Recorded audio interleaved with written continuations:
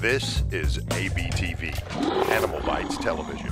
Teeth. They're important. The average adult human person has 32 of them, and they're normally used for biting things. Teeth is also the name of a very sketchy horror movie that you should never watch with your parents. Trust me. Teeth come in many different shapes and sizes throughout the animal kingdom. From molars and fangs to canines and tusks, animal dentists have plenty to work with. My name is Jason Miller, and you're watching 5 Weird Animal Facts. Number 1 on our list has teeth that hold the record for world's strongest biological material. Believe it or not, it's a type of marine snail called a limpet. Limpets scrape algae off of rocks using a tongue-like appendage called a radula, which is covered in sharp teeth less than a millimeter in length. Engineers in the UK tested tiny fragments of limpet teeth this past January and found that it was 5 times stronger than most spider silk, which for a long time was believed to be the strongest material found in nature.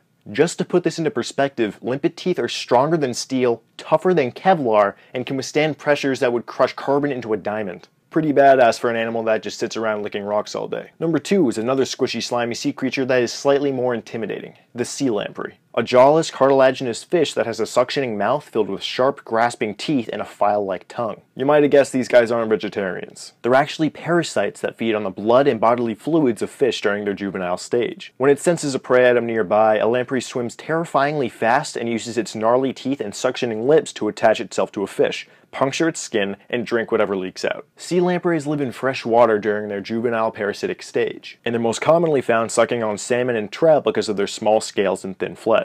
They have an anticoagulant in their saliva that allows them to stay attached to their victims for days at a time, resulting in the world's most brutal hickey. Number 3, the Babirusa. This little piggy is found in the swamps and rainforest of Indonesia, where they prance around on their dainty little legs looking for food and beating the crap out of each other. These weirdos are gladiators of the pig world. When males fight for dominance, they rear up on their hind legs and use their hooves and side tusks to throw bows until one of them gives up. The tusks popping out of the top of their snout curl back towards their face and are used for protection during these battles. The Babirusa's 4 tusks are actually modified canine teeth that continuously grow throughout their lives. So much so, in fact, that they occasionally grow back into the Babirusa's forehead and puncture its skull. Come on, evolution, get it together. Number 4 is an animal that really doesn't belong on this list because it has no teeth, but I included it anyway just for the sake of anarchy. The Leatherback Sea Turtle. As I mentioned before, no teeth. However, their entire esophagus is lined with sharp, tooth-like spines that point downward and cause nightmares. Like, imagine if your arm got stuck in there. Experts suggest that these spines aid in feeding both by preventing food from escaping and also shredding it into pieces to aid in digestion. And since their main food source is jellyfish, I find it kind of hard to believe that their prey works very hard to try and escape. But what do I know?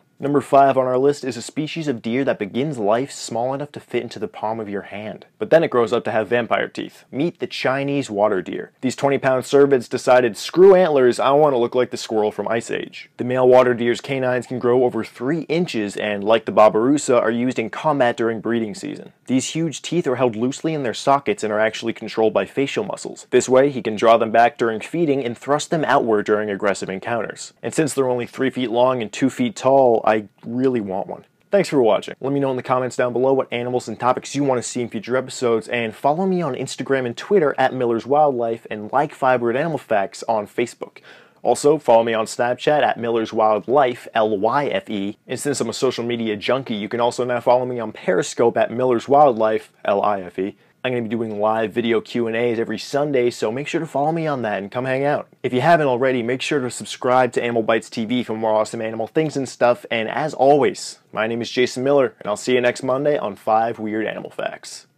I'm a wildlife rescuer, field expert, and conservationist.